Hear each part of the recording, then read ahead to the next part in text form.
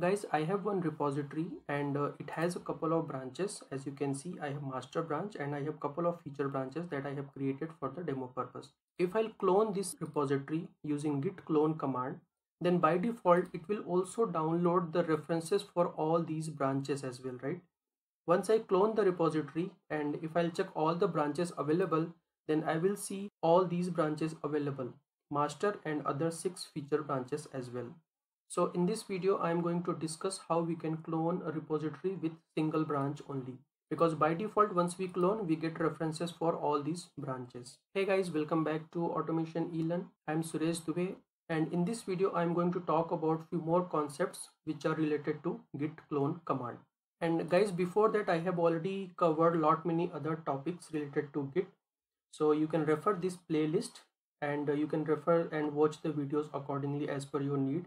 In each and every video, I have covered core concepts which will help you to work with Git. So for the demo purpose, I am going to clone this repository.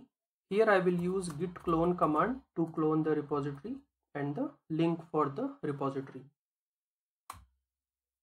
So it will clone this particular repository, git reset, and here we get that repository. And if I'll go inside repository and if I'll execute git branch, okay, there is a typo,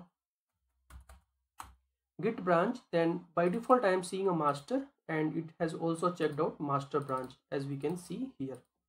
If I'll execute git branch -all or git branch -a, then it will show me all the branches which are available under this repository.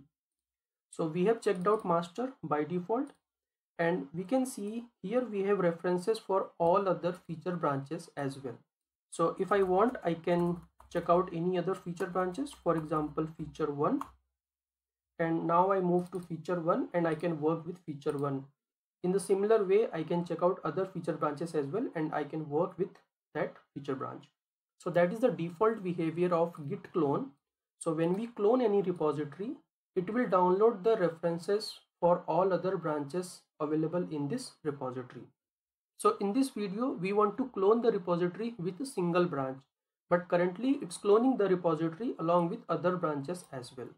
To achieve this, I'm going to use the same command. So command would be git clone only, and this is the repository URL.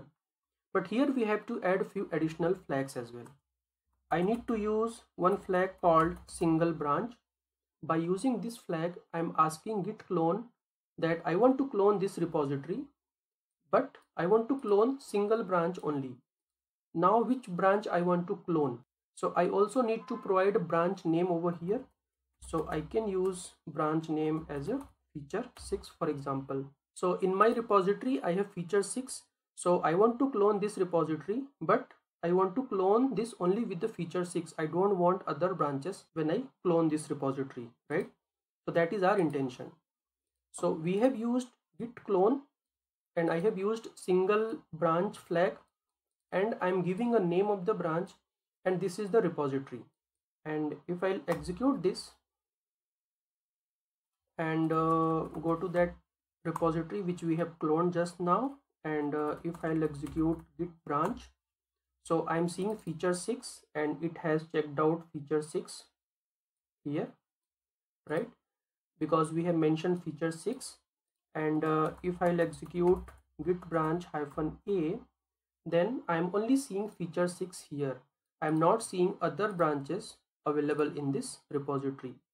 So by using single branch flag and by giving a branch name which I want to clone along with this repository, so we have successfully achieved and we have successfully cloned a repository with a specific branch.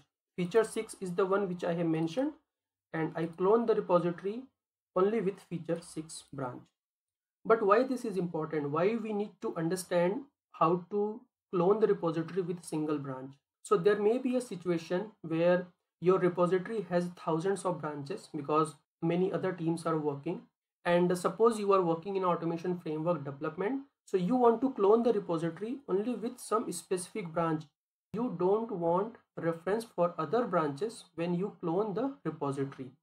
If that is the case, then you can use this flag along with git clone and you can clone the repository with mentioned branch. So that is a small topic that I wanted to cover in this video, and let me know in the comment section if you have any question or any doubts, and I'll see you soon with another great topic in Git.